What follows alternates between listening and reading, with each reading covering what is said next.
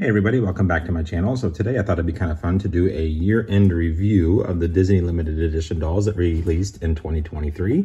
There's not too many, so stay tuned. It'll be kind of a quick video, but thought everybody might enjoy.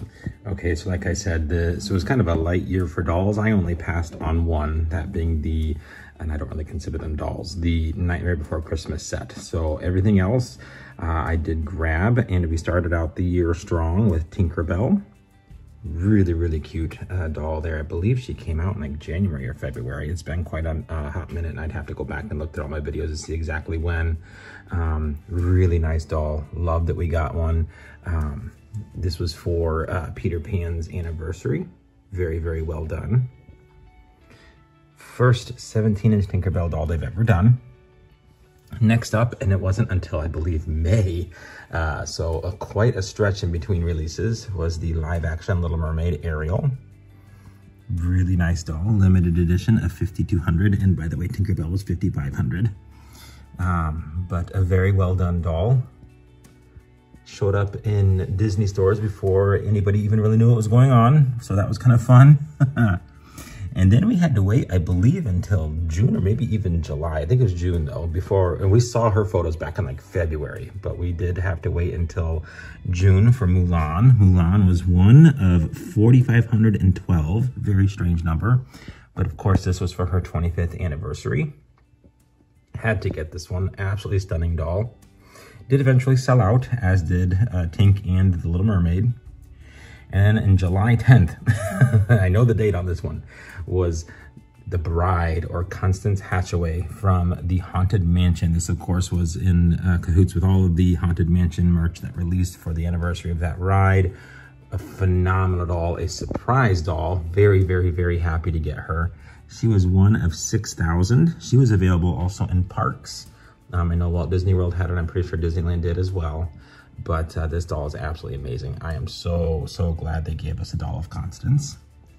And then we had to wait, I believe, until it was October for the Mirabelle, which was another surprise doll. She showed up in the parks before we really knew what was going on. Doll, she was one of 6,600. 6,600, is that, yeah, does that say 6,600? 6,650. Such strange numbers this year. But she is a wonderful doll. I do believe she's still available on Shop Disney. I have a feeling this one will be one of the ones that ends up going on clearance. But I am glad they did give us a doll. Again, no real fanfare around her until about a week before her release. And yeah, we were very excited to get her, a couple years late. But nonetheless, a wonderful doll made by Shop Disney. And then in, I believe later in October, maybe it was early November, I can't remember quite which, we did get this surprise release. Everything was a surprise this year. There's like no leaks or anything. We got the Disney 100th Anniversary Mickey and Minnie Limited Edition set. And this one, let me see if I got my kids' stocking stuffers are still back there. 4,750, so kind of a random number, higher than the other ones that have been released like this. And we did just get a leak of a new set coming, of it looks like a Valentine's set, so that'll be exciting to see. But love this set, and everyone's complaining about the proportions being off. These are supposed to look like the characters that are running around the parks. So if you know and have been to the parks, these look exactly like that. So they're like humans in costume pretty much. Really cool, very well done. And then what has been rumored for all year long, we did get the limited edition 10-year anniversary Frozen Platinum set. So we have Anna and Elsa. This was limited edition of 3,000. Wonderful set. Great way to end the year. And yeah, I'm very glad I was able to grab them. I do believe they are still available at the parks. Online they sold out within minutes, but we kind of expected that considering. But yes, there is 2023 in a nutshell. Nothing like years past where we had designer dolls and a doll every other month. So I'm grateful, my wallet's grateful.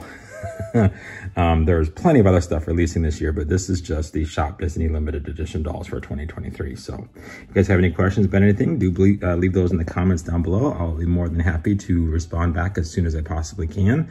Otherwise, stay tuned, more to come. Hope everybody's had an extra magical day, and we will see you real soon.